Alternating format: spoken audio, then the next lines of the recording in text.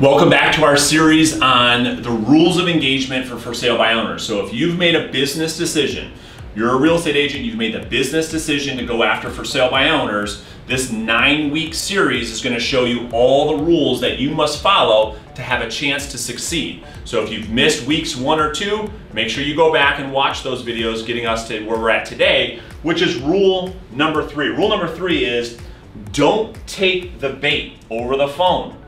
You can only eat in person. What does this mean?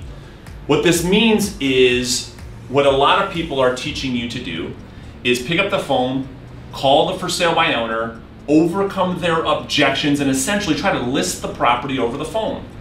All you're doing when you do that is you're putting the for sale by owner further and further in resistance, pushing them away from you.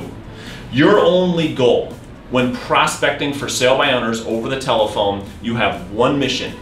That mission is to get face to face with the for sale by owners. Don't worry about if they're giving you objections on the call. Don't worry about any of those things. Your only goal, the only thing you want to focus on is being agreeable so that they allow you to meet with them face to face to see that home. Because what you're going to learn in the next couple of weeks throughout this series is why that face-to-face meeting is so important.